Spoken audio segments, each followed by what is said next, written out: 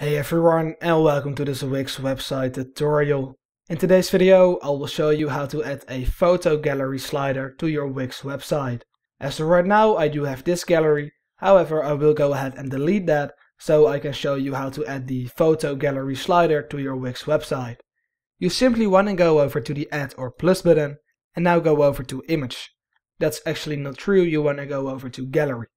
Then make sure to go over to the kind of galleries and click on slider gallery. Right here there's a lot of sliders you can choose from, but in most cases, or at least for me, this one is the best to go with. Now just place it wherever you would like it to be placed. I would like it to be a little bit bigger and then I'm just gonna center it down here. Now if you would like to change the images, simply click on the change images button. And you can then also customize the order of all of the pictures. If you would like to add a picture to your gallery, simply click on add image and then click on upload media.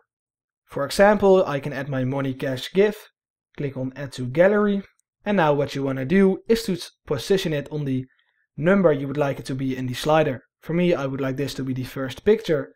Then you can simply click on done and you can now see that this is our slider. I will now save my website and show you how this looks like in the preview mode.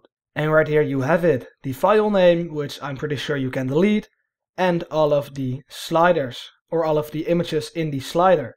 It also has a pretty cool animation, so it looks really professional. You can add a title and describe your image.